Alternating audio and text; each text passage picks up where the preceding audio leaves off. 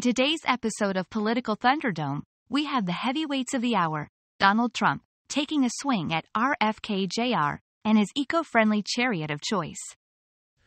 Trump labels RFK Jr. as an environmental whack job, with a soft spot for caves and candlelight dinners minus the romance. And oh, those electric cars. According to Trump, they're about as enduring as RFK Jr.'s campaign. Ouch.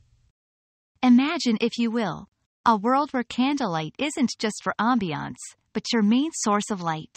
Trump suggests RFK Jr. is already there, plotting the next screen move, maybe trying to install a charging station in a cave. As this saga unfolds, one has to wonder, what will be the next chapter in this electrifying narrative of caves, candles, and cars? Keep your eyes peeled, folks. This political theater is far from over.